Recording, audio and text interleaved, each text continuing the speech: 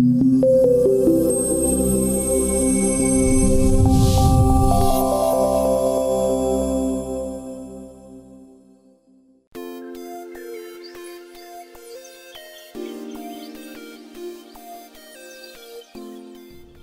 from Eastern CCTV. In this video, we're going to go over how to set up accounts and create user rights. We're going to go ahead and go into settings and then click on account and authority. From here, we have our existing users. As you can see, we have an admin account and a guest account.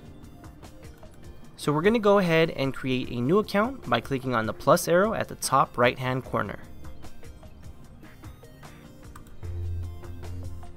Here we can enter the username of the account. In this case, we're going to make this a store manager account. Next, we're going to enter the password.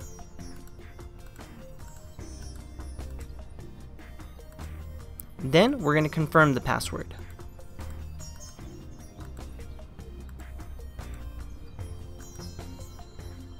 We can checkmark the display password option just to verify that they're correct. We also have an option to list their email address. And the most important part is going to be the group. The group will define what rights they have to perform on the system. So for the manager account, we're going to make it an ordinary user. We can also bind it to a MAC address. So if we find out what the MAC address to the person's computer is, we can actually make it so that user can only log in through a certain computer. And lastly, we have the remark option. So we're going to go ahead and put the manager's name, Steve. Next, we're going to click on add. And now we have our third user. We're going to go ahead and click on the edit permission group option to see what rights he has as a user. So from here, since he's an ordinary user, we're going to click on ordinary. As you can see, he only has audio talk, and he can only view camera 3 locally. He doesn't have any remote rights, as you can see from here. He cannot preview, playback, backup, or PTZ control. So we're going to go ahead and change that because we do want him to be able to log in remotely and view the cameras. As you can see, we have various options on what rights he has to perform on the system. In this case, the only one that we want to enable for him is going to be remote login. And locally, we're going to leave it so he can preview.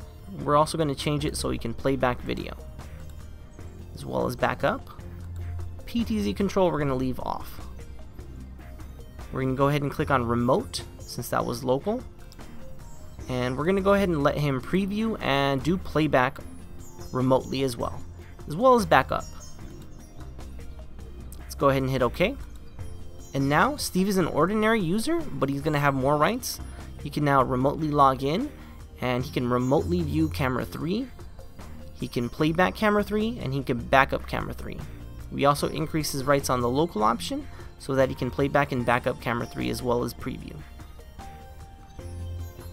This video was on account creation and modifying permission groups for the Titanium series DVRs. Thank you for watching.